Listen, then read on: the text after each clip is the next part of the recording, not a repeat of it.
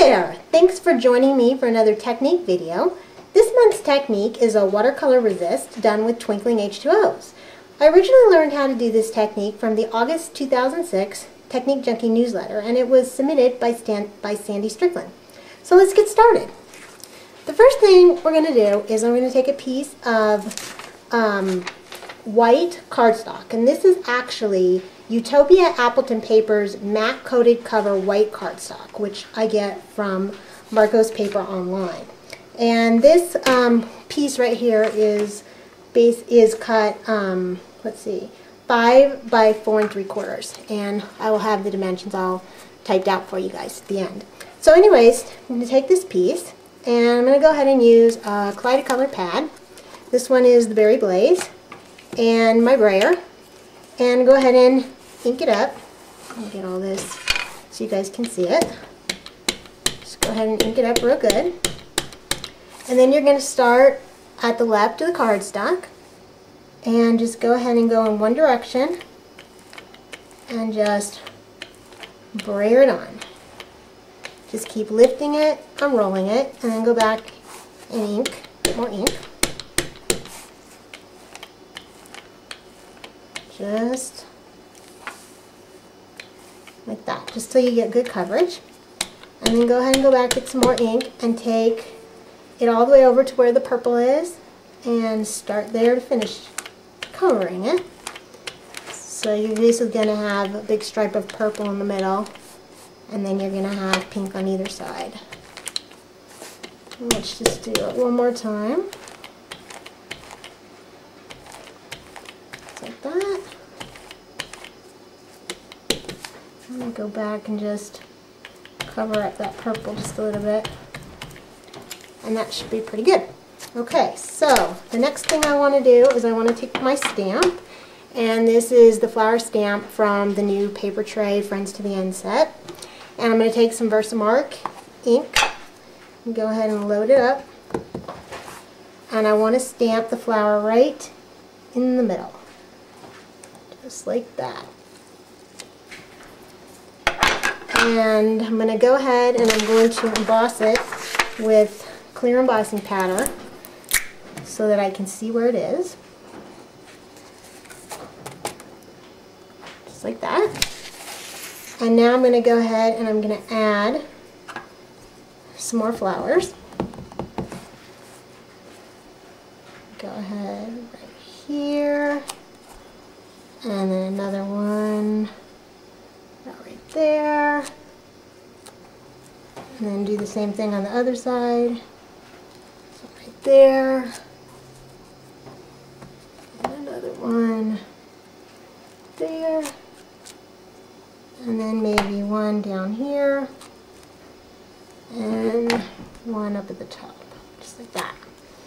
Now I'm going to go back and get some more embossing powder all over those.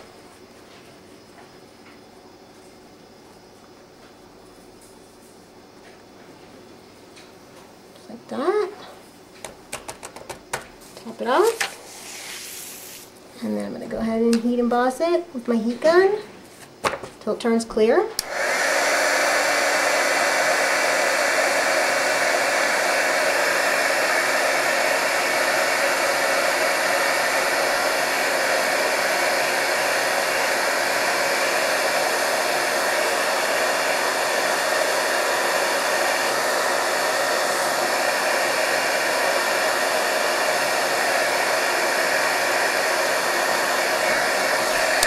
Okay, now I'm going to take my twinkling H2Os, and I'm going to start out with a color called Majestic Blue. I went ahead and I already put some water in it to soften it up. I'm using an aqua painter, and I'm going to go ahead and I'm going to take the blue and I'm going to start on the pink side and just paint over the embossed image. And as you can see, it goes ahead and it turns the clear embossed flowers pink, and it changes the color underneath to a different color as well. Isn't that cool? Let me go ahead and come forward a little bit more. Oops, come forward so you can see it a little bit better. I'm going to go ahead and I'm going to turn it around and I'm going to do the same thing on the other side. I'm going to squeeze in a little bit more water to make it a little bit more liquid. Just like that. Now you can use any color Kaleidopad you want to use, or any twinkling H2Os. Just make sure that when you use the twinkling H2Os over the Kaleidopad colors, you want to use different colors than what the ink color is. So basically you're just doing some color mixing and the colors are going to change. And then I want to go in to the purple with a yellow rose, twinkling H2O. And this one might get a little muddy just because we're going with a light over a dark. But I'm going to go ahead and go back in and add just a little bit more blue so I get more of a green, more like a turquoisey green kind of color. And just keep working with it. You can add more paint and play with it until you get a good color combo that you like, and make sure that you try and get the lines blended in so it doesn't look quite so much like stripes. So anyways, there we go. Now just to save time, I'm already got one done, and here we have one that's already finished.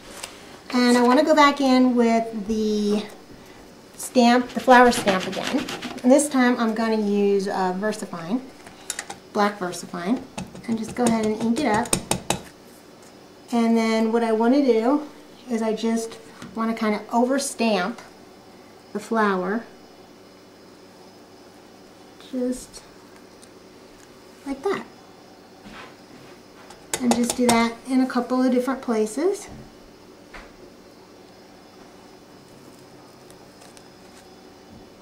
And maybe we'll do one more over here. You guys see that?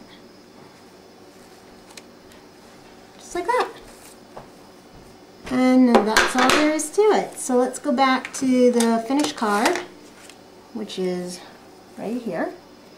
And I basically, to finish it off, I just took a piece of Pixie Pink cardstock, and I went ahead and I did the friend saying that comes in that same set. I stamped it with Versamark ink, and then I went ahead and I stamped it again with Stampin' Up! Lovely Lilac, put some more clear embossing powder over it and embossed it. I did a black mat behind the main image at 5 1/8 by 4 7/8 and finished it up with another piece of Pixie Pink 4 1/4 by 5 1/2. And that's it. And it's a really fun technique, so I hope you give it a try.